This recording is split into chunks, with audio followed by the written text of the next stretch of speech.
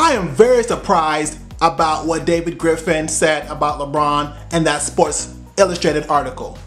He said a lot of negative things. He said that dealing with LeBron James and being the GM during his time there while LeBron was there was miserable. It was a miserable experience. That's what he's saying. He also questioned LeBron James' dedication to winning. I'm surprised that David Griffin would put these type of things in an article. I'm surprised he would say these things. It is so wrong. He should be lucky that LeBron James was there while he was there. In fact, the reason why David Griffin got that Pelicans GM job was because LeBron James was winning in Cleveland while David Griffin was there. If LeBron James was not there while David Griffin was there, the Cavs would not have won as many games, and he would not have gotten that job with the Pelicans. They would have been losing. They would have been in the lottery every year. So he should be thankful that LeBron James helped him get that job with the Pelicans.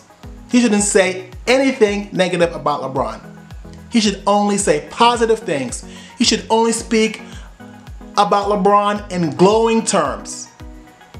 I am so shocked that he made those comments in that Sports Illustrated article. Also, he helped Dave Griffin's wife with her wine business venture. He tweeted about it. He tweeted about David Griffin's wife's business venture. So he is bringing customers to her business. I can't believe David Griffin would do something like this. If I were LeBron, I would feel betrayed. I would be angry.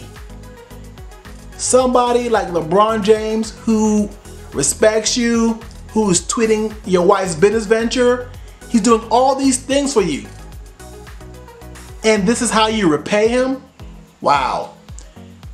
David Griffin needs to call LeBron James and he should apologize for those comments he put in that Sports Illustrated article. He should apologize to LeBron. He should say, you know what, I was wrong for doing that and I won't do it again. That's what he should say.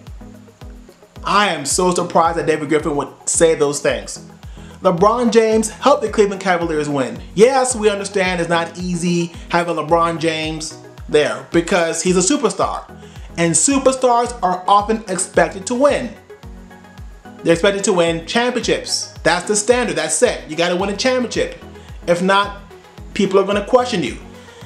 And the good thing is, while David Griffin was there, he won a championship with LeBron in 2016. He should be happy. Yeah, I understand, the job is stressful, but every GM job is stressful because all the GMs are expected to win, whether you have LeBron James or not. And I understand that, yes, maybe things didn't go well with him in Cleveland. I know him and Dan Gilbert had a falling out because Dan Gilbert reportedly didn't want to pay him. Okay, so maybe that's part of the reason why he's saying this. Maybe he's somehow angry at that and lashing out at LeBron James. Maybe, I don't know. That could be it. But it's just wrong. It's just wrong. He should not say anything negatively about LeBron James.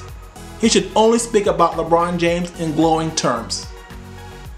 That should be the only thing that he should do. So hopefully he has reached out to LeBron James to apologize, and hopefully he won't do this with the Pelicans. If Zion Williamson leaves, I hope he doesn't bash him, or if things are very stressful with the Pelicans and he ends up going to another team, I hope he doesn't do the same thing with the Pelicans as he did with the Cavs, because then it's going to be hard for him to find jobs in the future. I think as a GM, you just got to say positive things about your current stop or where you were the GM at previously. I don't think it's a good idea to say anything negative about players that you brought in or players that you were GM at in the past, because it can hurt your chances of getting another GM job. Or the Pelicans might be even looking at him kind of sideways like, hey, why are you doing this? It could cause problems within the Pelicans team, What if he's not happy here? Maybe he'll start saying negative things about us. So he needs to be careful about that. And like I said, hopefully he won't do anything like this again. Just keep it positive and keep it moving. Well, thanks for watching. thanks for listening. Please do me a big favor and subscribe to my channel if you have not done so already. Just press that subscribe button below this video.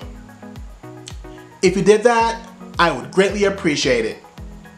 Thanks again for watching. Thanks for listening. I hope that you have a blessed, wonderful day.